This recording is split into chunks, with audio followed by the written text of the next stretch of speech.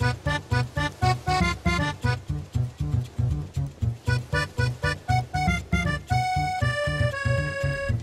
here at Coral Castle in Homestead, Florida. It's not much to look at from the outside, but the story behind this structure is bizarre and strangely heartwarming. Let's go inside and learn some more.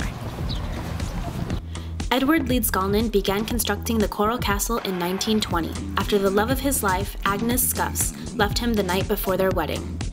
He spent 28 years building a monument for his lost bride. The real mystery is how Ed, at 5 feet 2 inches and 125 pounds, managed to carve and assemble over 1,000 tons of solid rock, all by himself. It is said he worked under the cover of darkness and built lookouts along the castle walls to protect his privacy. Some say he drew upon family secrets, having come from a long line of stonemasons in Latvia.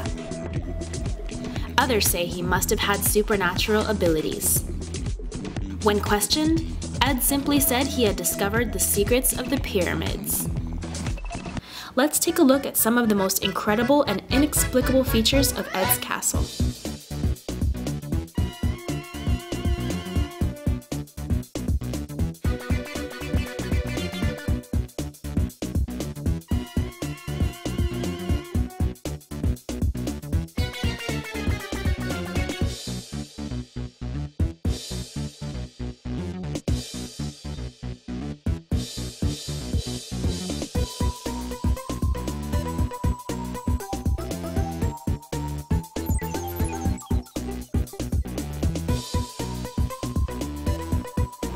We may never know how Ed created this fascinating structure, but this testament to his long-lost love is sure to stand the test of time.